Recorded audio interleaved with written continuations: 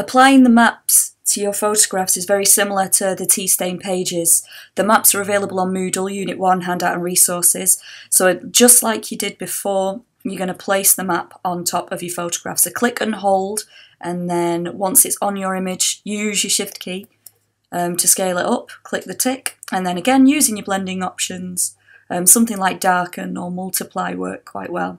Now you can see here that, there's some areas that I don't want the map to hit. So I'm going to use my lasso tool again, just to highlight areas that I probably want to delete. You can use the eraser tool for this as well. But if you just click on lasso,